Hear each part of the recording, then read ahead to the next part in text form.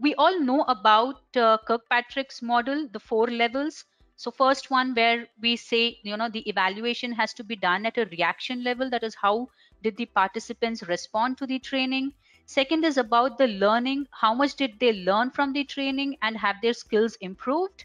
Third is about the behavior. How did the behavior of the user change after the training?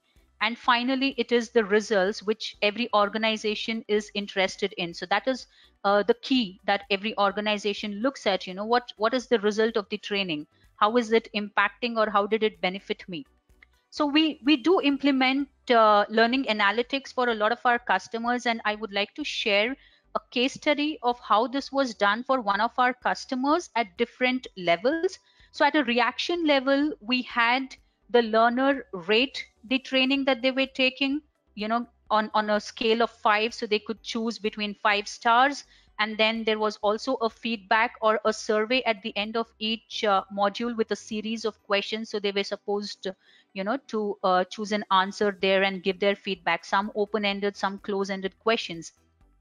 At a learning level, we gave them a pre and a post assessment. So before getting into the training, no matter what format it is, whether it is your online training or your classroom training, we had the users attend a assessment first, and then their scores were tracked. After which they were sent to the training, and after the training, they were asked to come back and take the same assessment again. So you can see the key here is giving them an assessment pre-training and then giving them the same assessment post-training. So what happens here is their scores before the training and the scores after the training, and the improvement in that is exactly what shows you the amount of learning that has taken place there. Thirdly, for behavior, we had the 180-degree review system integrated as part of their human resource information system. So we had the employee themselves also rate and give a review for themselves, while we also had the supervisors or the managers who directly deal with them on a day-to-day basis also rate them and review them. So this gave a very holistic picture of how did the behavior of the learner change after the training as compared to before the training. And last but not the least, like I said, which most of the organizations are interested in, is the results.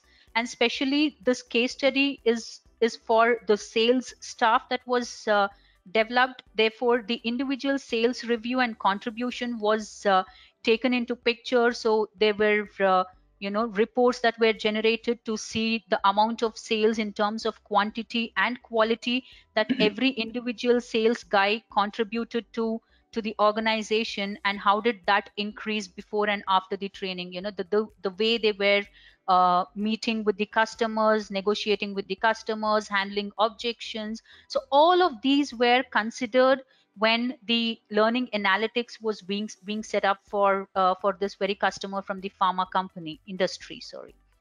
So today we have a lot of LMSs that help us record all of this information, some basic to some very, very complex.